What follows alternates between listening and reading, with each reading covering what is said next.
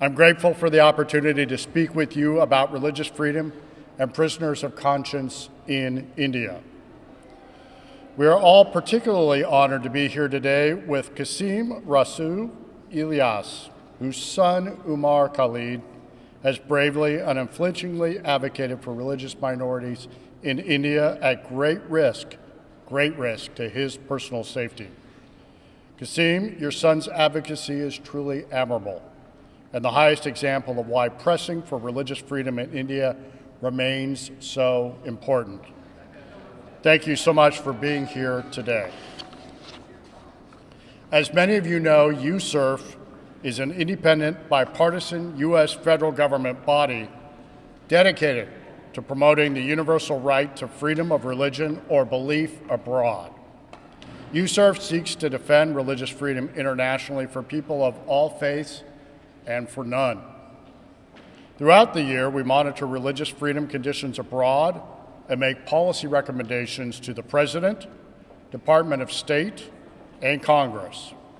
We can be a nudge, a scold, an advocate, a voice, unflinching and calling out countries that throttle the chance for free expression of faith. But we can also be a help, an advocate, a partner, and a friend to countries which live up to their commitments for religious freedom at home. USCIRF is grateful for the work all of you do, raising awareness of the challenges for religious freedom in India, and the information you develop and share all around the globe to keep a spotlight on conditions there. Your work informs the research and reporting so many of us do, including at USCIRF, and we are thankful, very grateful to all of you.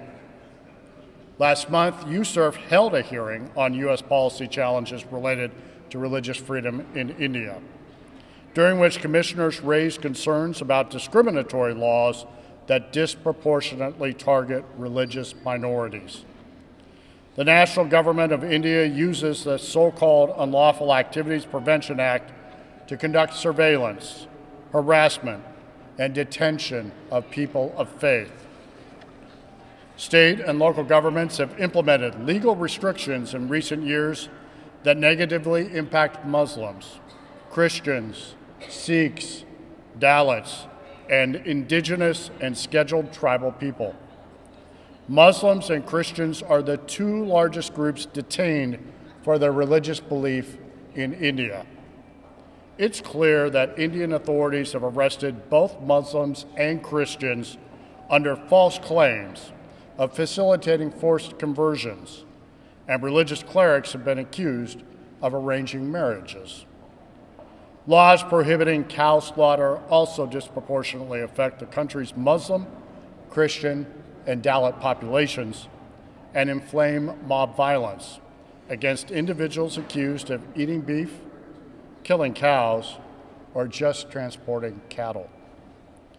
The Indian government's detention of individuals for expressing their religious beliefs or for advocating on behalf of religious minorities has become a widespread phenomenon.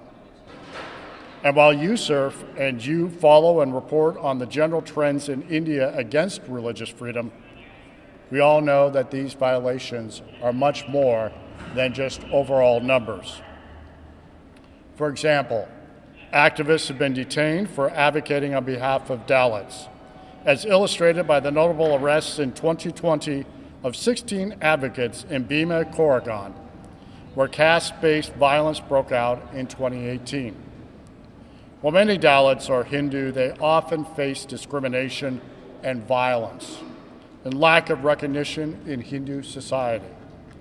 Among those arrested, as mentioned earlier, were Father Stan Swami, an 83-year-old Jesuit priest and tribal rights activist, and the oldest person ever accused of terrorism in the country of India.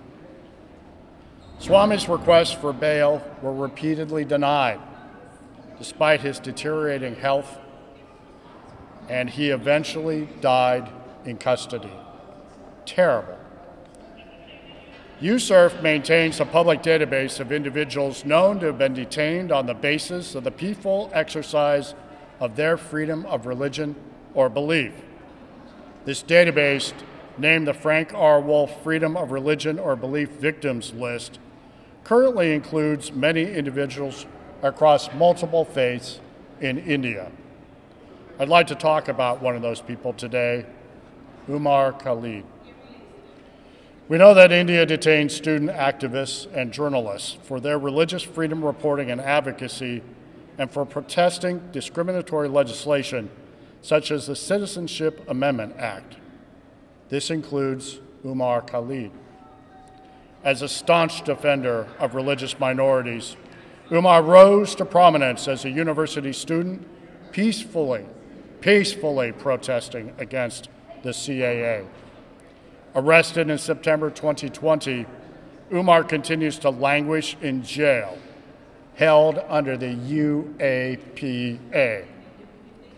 Umar is one of dozens of activists who have been arrested in connection with their advocacy efforts.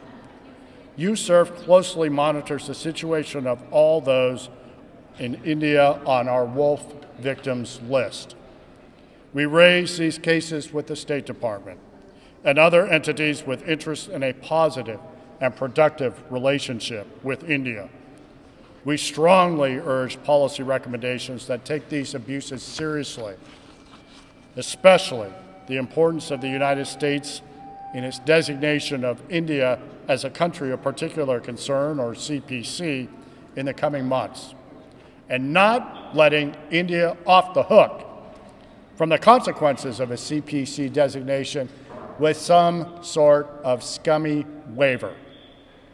When it comes to India, from restrictive laws to unjust imprisonments, all of us share a common concern and hope that India can chart a newer and better path in the years to come. We want our Wolf Victims List to go to zero for India, and India to become a real beacon for religious freedom in the world.